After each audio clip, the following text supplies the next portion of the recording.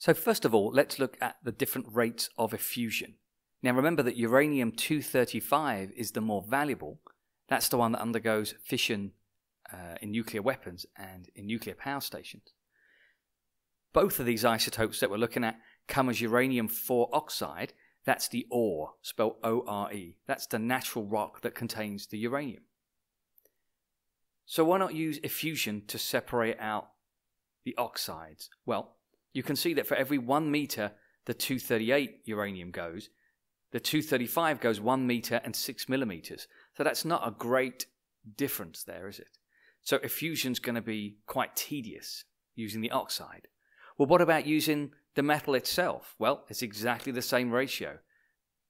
Once these are turned into a gas, their rate of effusion is very similar, so it's going to be hard to separate them.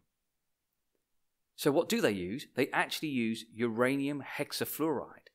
But paradoxically, that has an even worse differential between the rates of effusion. So why is this one used?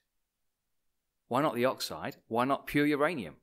Well, for a start, uranium-4 oxide has a boiling point of 4,000 degrees C. And for effusion, you're going to have to turn something into a gas. It's ionically bonded. And metallic uranium, same problem. Very high boiling point. Now, not much machinery can stand up to 4,000 degrees C. It's incredibly corrosive at that temperature. So they use the lower boiling point, uranium hexafluoride. I imagine it's got a lower boiling point than hand sanitizer. So if you were to rub it on your hands, it would just evaporate off really quickly. Feel kind of cold. No idea what it would do to you. So why does uranium hexafluoride have such a low boiling point? Well, I've put the electronegativities on each of the atoms in the molecule there.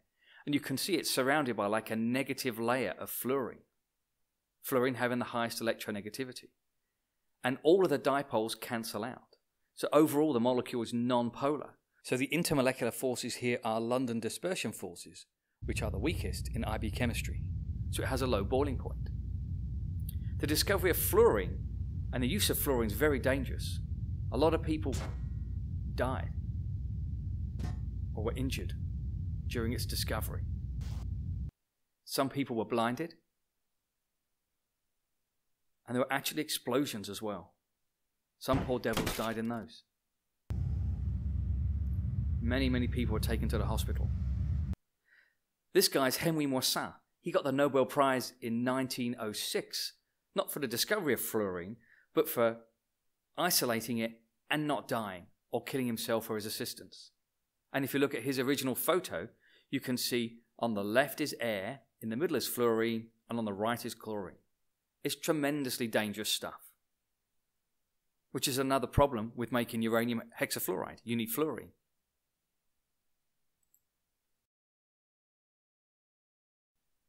So let's look at intermolecular forces. Ionic and metallic are the strongest.